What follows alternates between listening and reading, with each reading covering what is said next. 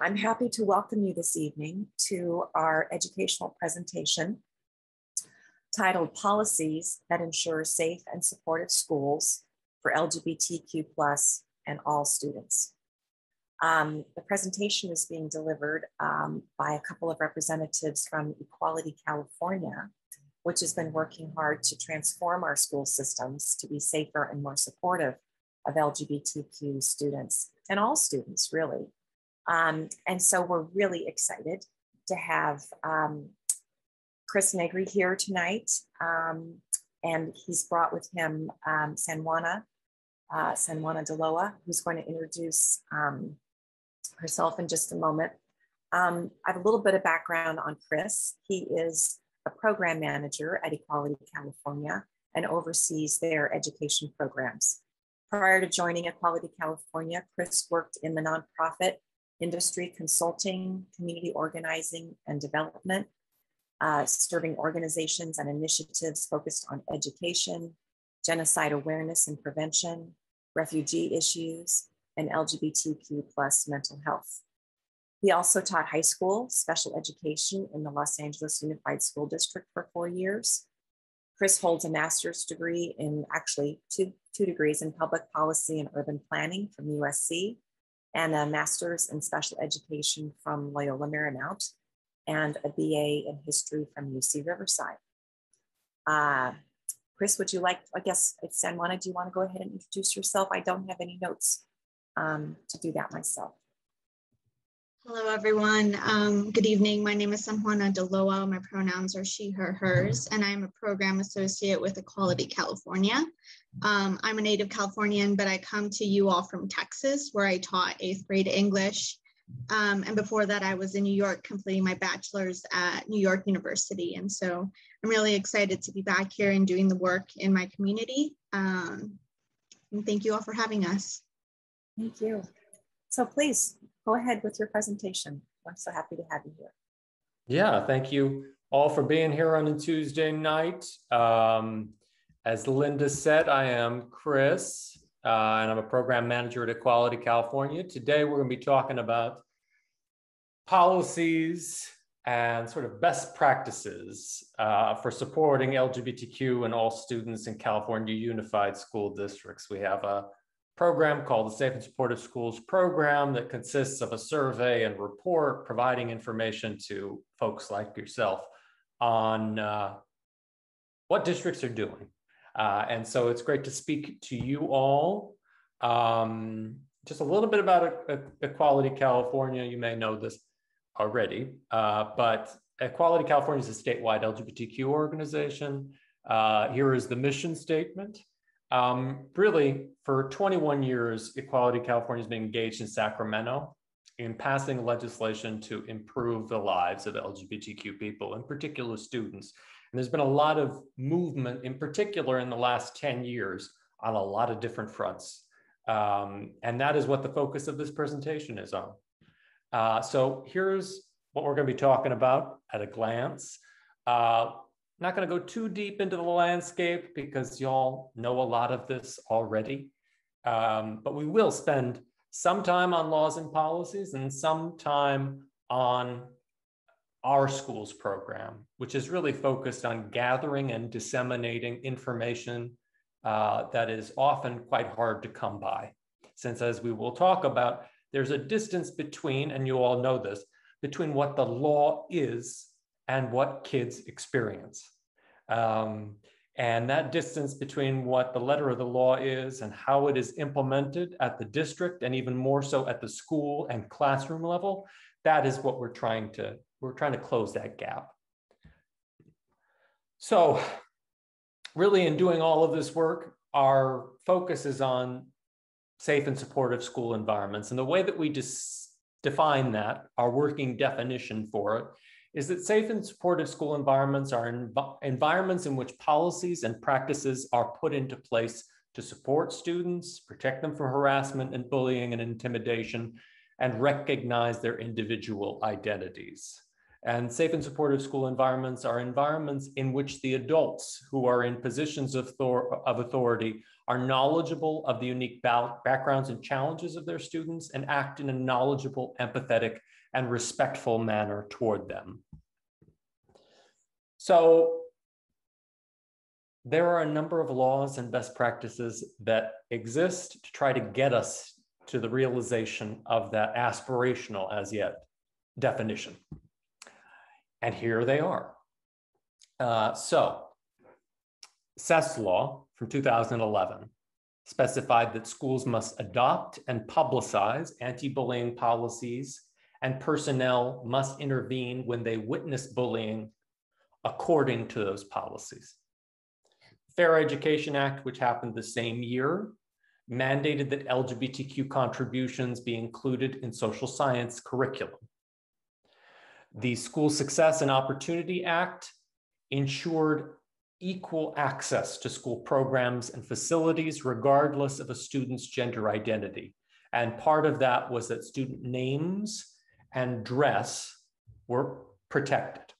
And we'll talk a little bit more about what that means. CHIA, the California Healthy Youth Act in 2015, mandated that school health curriculum, sexual health curriculum, be LGBTQ inclusive and comprehensive. AB 2246 required that suicide prevention policies be LGBTQ inclusive and have LGBTQ specific content. And these last two are less pertinent to this discussion, since really both of them are about training. And in recent years, there hasn't been really, substantial, robust funding to provide those trainings. Pardon me for my dogs barking. Chris, can I jump in with just one quick question for you? As parents are kind of absorbing all of these laws, I'm sure some of them are, thrilled to know that they exist. Whether or not they're actually being implemented is another question. But if I'm not mistaken, these apply only to public schools. Is that correct? Yes, private schools are an entirely different beast. Okay. So that's a good thing to keep in mind tonight as you're listening, that these are going to pertain to public schools only. Traditional public schools and charters, although there's nuances there, obviously. But that's a very good point. Thank you for bringing that up, Linda. Private schools that's a separate system. So number of laws on that slide. Really, the most pertinent pieces of this are these 4 laws and the related education code sections. So most of you probably already know this. There is a book of laws that apply to the public education system in California that is called the Education Code. It's a number of thick volumes, but you will find these particular laws in those sections of the Education Code. And I will make sure that this presentation gets sent out at the end of this meeting so that you can have those on hand. But there they are for your reference. And you can potentially reference these in conversation with an administrator or a teacher. So these are tools in your toolbox. Now, practically, what do these things mean?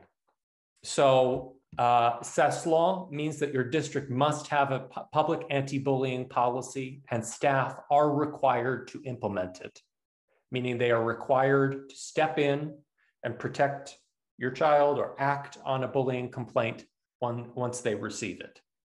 The Fair Education Act mandates that whenever your school district adopts new American history textbooks, for example, for grades 5 and 11, which my understanding is that that's still when they teach US history, those textbooks must be Fair Act compliant and include content that is LGBTQ plus focused. Now, the key with the Fair Education Act is whenever your school district adopts new textbooks. So there's a lot of places where FAIR has not been implemented, and often that is because the school district has textbooks that are 10, 15, 20 years old, sadly. The School Success and Opportunity Act means that your child is entitled to use restrooms and locker rooms that accord with their gender identity.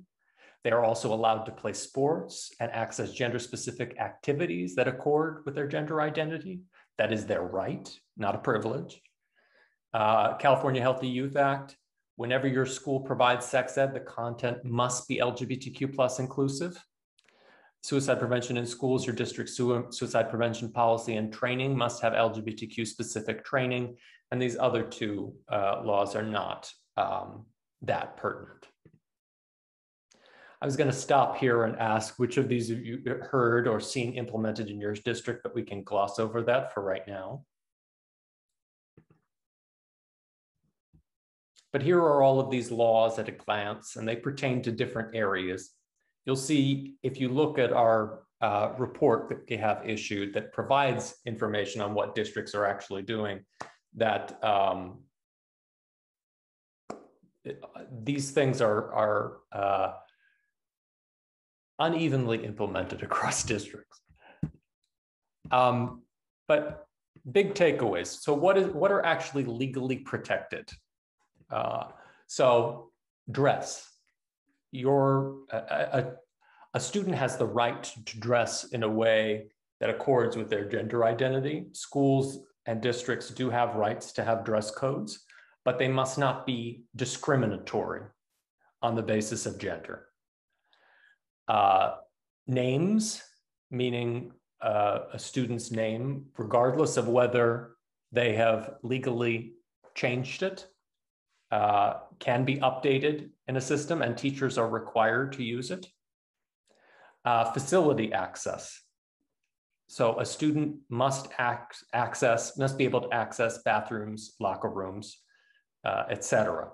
There are circumstances in a lot of districts where that means a nurse's office restroom. That is not a best practice by any means, but it is compliant with the law.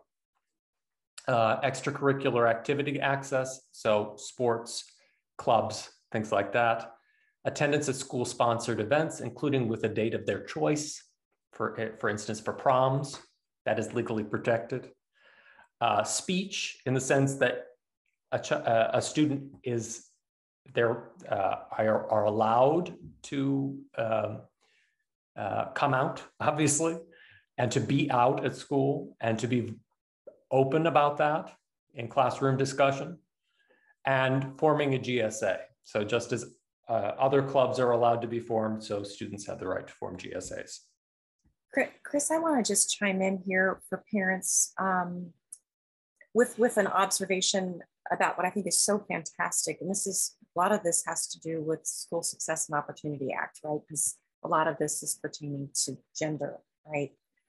As a therapist dealing with a lot of families who are supporting a lot of families who have children in our local school systems, when I share with the student or the parents that there is this law in place that protects them so that they can be expressive of their gender and partake in the activities and use the locker room or the bathroom that's congruent with their gender, and have an ID card that shows their name and their proper pronouns, and all of these things that are protected, there's usually this amazement that the students and the parents didn't realize that this was possible.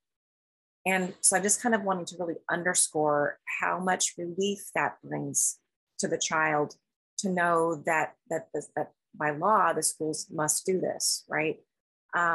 Because they kind of think that they're almost like pioneering, that they're going to have to go in and like explain to people why it's important, what they're going to need. And they do feel this tremendous burden. So I just really, again, wanted to kind of underscore that by sharing with your children that this is a law. We may have to go talk to the school to make sure that they're complying with the law, but that it really normalizes their experience of the child, so that they don't have to feel quite so othered and so much of an outlier, right? Like for the kid to know that these systems are already in place. They're ready for you. They you're welcome here. They've got this already figured out for you. It might be a little bumpy and there might still be some hard edges, but it really does bring down a lot of that kind of the stigma and the feeling of being so different. So I just want to, I'm editorializing, Chris. No, thank you for doing that. I appreciate that. Yeah, yeah. So not legally mandated, but best practice is for districts to have gender and sexuality alliances in all schools, for schools to recognize LGBTQ days of significance, for schools to have an explicit policy allowing all students to bring dates of their choice to school dances. Actually, that is legally required, or can be cause for legal action. And for districts to have a number of LGBTQ inclusive books in school libraries, things like that. But in any case, so I've gone through those laws and best practices pretty quickly. Does anybody have any questions on that, on any of that?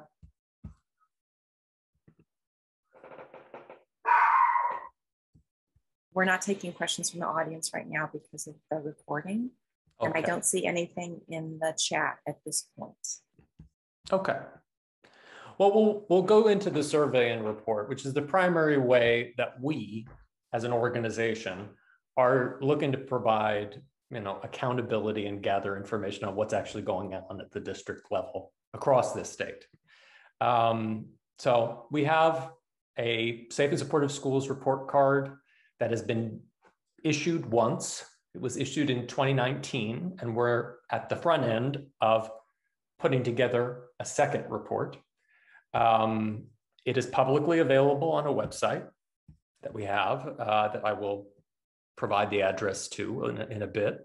But it's based on a comprehensive survey that we have that was sent to unified school districts across the state with questions on school climate, cultural competency training for teachers, transgender and gender nonconforming students, specific issues associated with those students, curriculum, and suicide prevention. And so in 2018 and 19, districts responded to that survey, and we compiled the results and issued them in a report that provided public information on what districts were actually implementing on the ground. Some examples of the things that we asked them are here. So we asked about anti-bullying policies, about how often those policies were distributed to students and parents, about the collection of data on sexual orientation, gender expression, gender identity, about dress codes, about the number of staff members trained in LGBTQ cultural competency, about the processes in place for changing a transgender or gender nonconforming student's name on both official and unofficial school records, on whether LGBTQ inclusive titles were included in school libraries, on how often districts were reviewing textbooks and curriculum materials, on whether suicide prevention policies were LGBTQ inclusive. And the reason why we collected this information was because really to date, and still to unfortunately a large extent, there is great variability depending upon where you live and where your kid goes to school as to what they are actually experiencing in school. Districts are not implementing certain laws, and they are not implementing certain best practices. Now, some are well ahead of the curve, and some are far behind, and there's a great amount of variation in between. So we want to see which districts are doing exceptionally well, which districts are not doing so well, and hopefully then provide accountability, both by working with those districts that need to improve and by providing information that parents can use, parents and community advocates can use, both in conversation and in potential litigation, to be completely honest with you. So I think this is where I'm going to pass it over to San Juana. Thank you, Chris.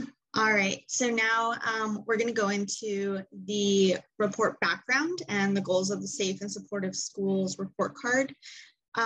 So we have a lot of different goals. One is to provide an easy consolidated checklist of laws and best practices for district staff, as opposed to separate state, county, and district memos and policy papers. So you have all of these laws in one report. To provide a time and space for districts to reflect on their progress as relates to safe and supportive schools and make improvements as a result. To engage districts in conversations focused on improvement to better serve LGBTQ+ youth, assess and make public the efforts of districts to implement laws and develop programs, and evaluate progress, chart course for improvement, and foster collaborative relationships with the districts. So the real purpose, what we hope to guide the districts through this process of self-evaluation and reflection, is to recognize existing strengths. So which of these laws are they already implementing? How are they serving as an example for other districts? Identifying areas of growth. Where can we help them identify some of the areas where they might not be necessarily complying?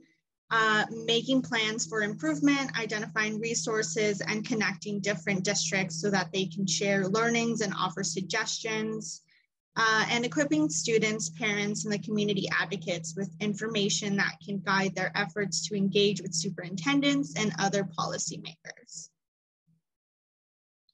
So as Chris mentioned before, there are 5 different sections in the survey. We have school climate, cultural competency training for teachers and staff, transgender and gender nonconforming students, curriculum, and suicide prevention. So district engagement. We are targeting all of the California Unified School Districts. So as you all mentioned before, we are not looking at charter schools, we're not looking at private schools, or even unified districts of like high schools or middle schools. We're just looking at the unified school districts, and that's 343 districts. This was mailed out in November of 2017, and 130 districts responded, and that was 38% of all unified school districts in California. And if I could just pause here, that sample of 130 included Manhattan Beach Unified, Los Angeles Unified.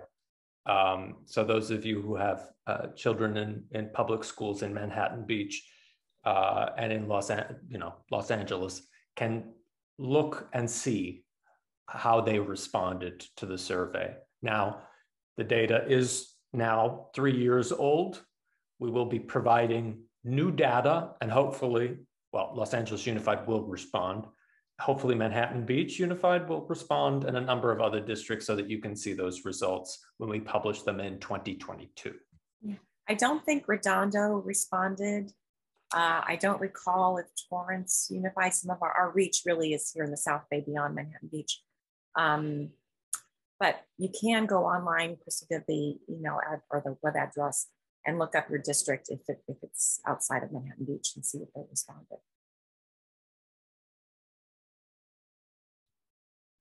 So just a quick overview, these are the districts by tier. So there were 22 spotlight districts, 80 foundational districts, and 28 priority districts.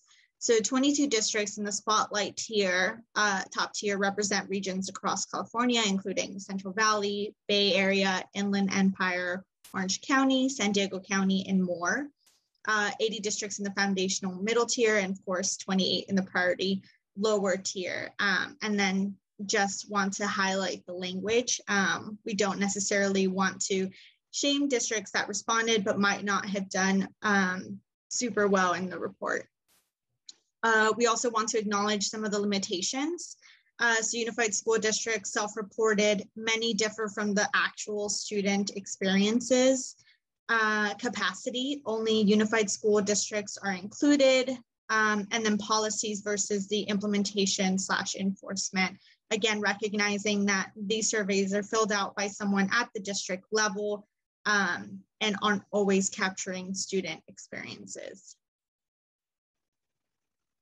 And then here's a heat map of the responding school districts. As you can see, centered around the San Francisco, Sacramento area, and then down here in the Los Angeles region. So school climate and cultural competency school climate and cultural competency training. We have 130 districts, and out of those, the 130 districts have an existing anti-bullying policy prohibiting discrimination, harassment, intimidation, and bullying against students. For the section transgender and gender nonconforming students, 62 out of the 130 districts have an established process for changing a transgender or gender nonconforming student's name and gender for purposes of official school records or databases. And then again, transgender and gender nonconforming students, 113 out of the 130 responding districts reported all district schools allow students to use all restrooms and or locker rooms that correspond to students' gender identity. So if I just interject right there. So as we've established, this is a law. And so even among the, the districts that responded to this survey, there were districts that indicated that they were not compliant with the law. Now, what that means is either they're brazenly, indicating that they are acting in non-compliance with the law, or they don't know about it. So, I'm more inclined to think it's the latter, right? In most places, it is because people don't know it's a law. They haven't been told that they should be doing a certain thing when they in fact should be. So this is an ongoing area where we are trying to do more to inform districts what they need to be doing. And this is also an opportunity for parents and for community members to really, instruct a district. Because honestly, the state sometimes does not do such a great job of guiding districts to be compliant with these laws. So one of the questions, Chris, is about from parents is how can they help get districts to respond? Could they email certain people asking them to participate in the next round? We'll talk about that in just a bit. I don't want to put the cart before the horse. But yeah, so sorry, Samwana, you can continue. No worries. We're all excited about this survey. So another highlight was in the curriculum and suicide prevention area. 38 out of 130 districts reported that they require specific LGBTQ inclusive titles to be included in their schools' libraries for one or more grade category. And so it's relatively low. And then 118 out of 130 districts reported that student participation in sexual health and HIV prevention education is mandatory, barring affirmative opt-out by a parent or guardian. 105 out of 130 districts have established a suicide awareness and prevention training program. And so next steps / expanding to more districts. So as we've already mentioned, 130 districts responded to the last survey. 108 scored either priority or foundational, so there is significant room for growth. 216 districts did not respond to the survey. And these include most of the rural districts in the state, many of the suburban ones, and most of the districts in Orange County and in the Inland Empire, the Central Valley, Central Coast, far northern and interior parts of the state. And the second survey is being sent out in November, and we want at least 200 districts to participate this time. So here we have a list of non-responsive school districts. we've separated them out by the different parts of California. So Inland Empire, Los Angeles, Central Coast. As you can see in Los Angeles County and Orange County, we have a significant amount of districts that did not respond to the survey. And then.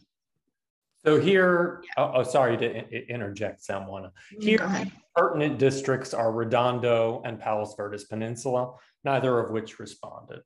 And yeah, help would be appreciated on those fronts.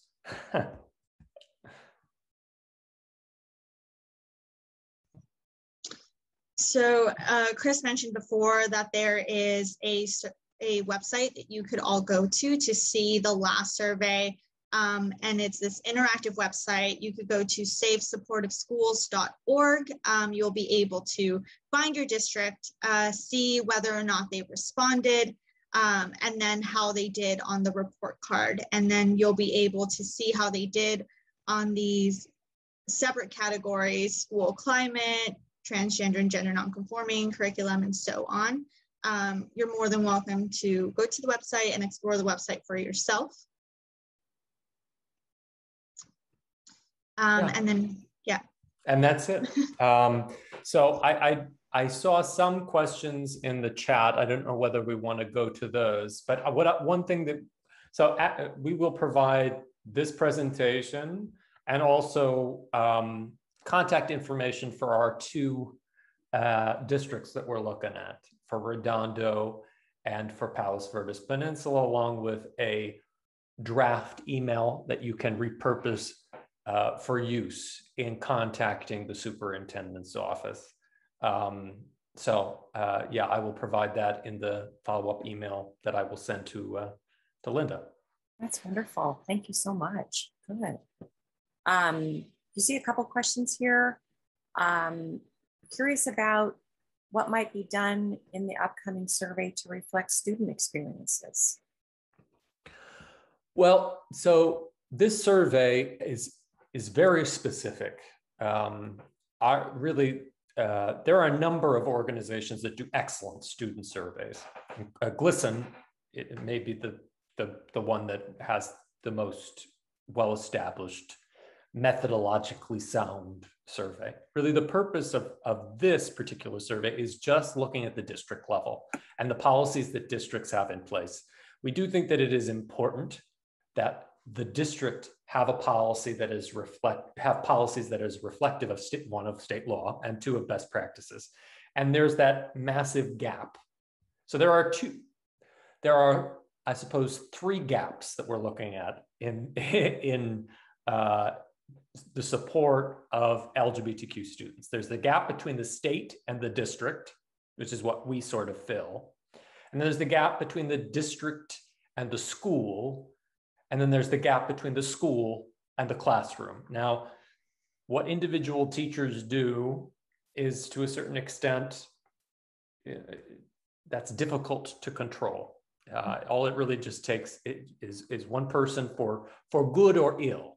But we think that really for districts, they should set the tone, really. And that's what we're about, is collecting that information on district policies. We work a lot in having conversations with districts, providing them model policies, providing them contacts to organizations that can, for example, put free LGBTQ inclusive books in their school libraries and things like that. And that is sort of our niche, is working with those districts. But for sure, there are limitations, and there are a number of, if you're interested in student experiences and survey efforts that are oriented around gathering information on that, GLSEN would be a good place to start. And that's GLSEN, right? Correct, yeah. So another question is about whether you've talked to any districts that didn't respond to see if they had reasons, such as maybe not having the consolidated data, or thinking the survey was too long, or maybe they thought it wasn't important. What seems to be, maybe the question really is, what seems to be the most common reason why districts are not responding? So all of those, that was a very perceptive comment. Yeah, there is the time commitment. There is a lack of knowledge of who we are and why it's our business to have district data. There is hesitancy to make this public out of fear of legal exposure on occasion. And sometimes, although I think this is maybe the least common reason, sometimes there is just opposition to these laws. But that's not usually, at least this is my sense, that's not usually the case. But we've had a number of conversations with districts that didn't respond. We've prioritized it. And more often than not, it is, we didn't know what this was. We didn't know who you were. It was sent to a person who didn't have the information to respond, things like that. It's very rarely is it, a district with a, that is actively trying to not be compliant with state law. Right. And I remember speaking with some folks at the Dondo Union when it came that we learned they had not responded. And there, I forget what was going on in the general area or the district in particular, but there were maybe budget cuts. There were multiple very dense and weighty administrative decisions and tasks that were also on the table.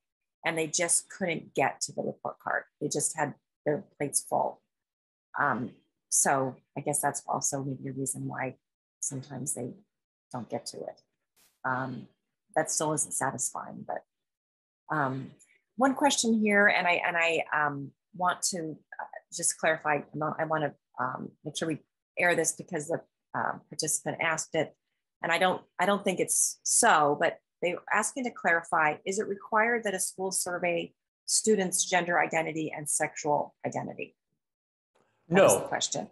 No, not at all. And in fact, there are a lot of districts that are very hesitant because of out of privacy concerns. That is, we ask whether districts collect SOGI data because it's more of an information collection question. We want to see if anybody is doing that. But there's a lot of sort of debate on that point within school districts on whether it's a good idea or not. Because on the one hand, having this data lets you know, is how many students are actually LGBTQ so that you can direct relevant resources. But then on the other hand, this is really sensitive data, especially when you're talking about minors. You don't want to collect things that might be, made public or compromise a kid's safety. So it's more something that we are interested to know whether there are districts that are doing that. Right. Well, and isn't the Healthy Kids survey the one that I know local districts here implement? And that does go out to students, and that there are questions about sexual orientation and gender identity that the students can answer if they wish. But what we find in most of the measurement tools that are out there is that the LGBTQ community is very much often underrepresented because people are hesitant to raise their hand and be counted for all kinds of various reasons. So yeah, just to clarify, your survey does not survey the students themselves about sexual orientation, gender identity, but the schools may have other measures that they use to do so. Here we go. One more question. As for libraries having books with LGBTQ themes, do you have a list of books that you would recommend? It might be easier to get the library on board if we could make specific requests. I'm not an expert on sort of, I'm not a librarian. And two, I don't want to step on any librarian's toes.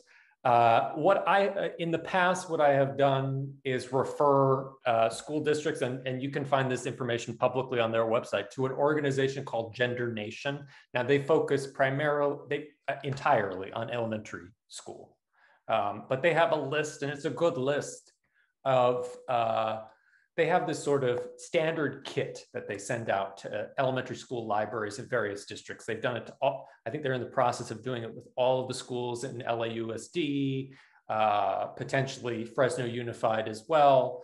It's like 12 titles of elementary school books, and you can see it on their website. But the organization, again, is called Gender Nation. There's not, as far as I know, a similar organization that does it with middle and high school books.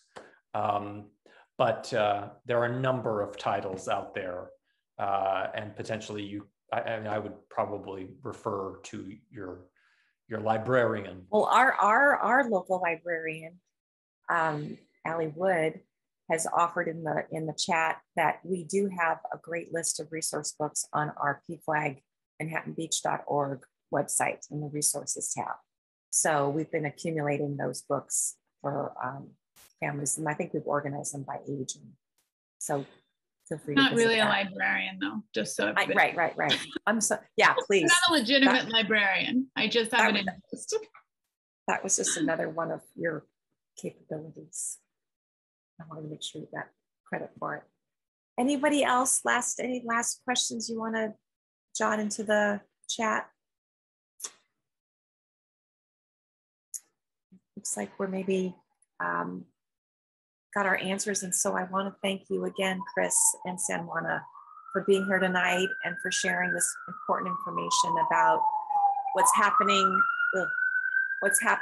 to what Equality California is doing to help make the schools safer for our kids and enlighten us as to what we can do as local activists and parents of our loved ones to get our school districts on board and to share with our kids the fact that there are these laws that protect them. So really, you've illuminated a lot of really wonderful things that are going on out there, and we really appreciate you coming to join us tonight. Yeah, thank you all for having us. And as I said, we'll circulate this presentation, contacts for the 2 districts that we're concerned with, and a draft email that you can use in reaching out to them. But really grateful for the opportunity, and thank you for all that you are doing in Manhattan Beach and the South Bay, and we're grateful to have you as partners. Yes, we're happy to be your partner.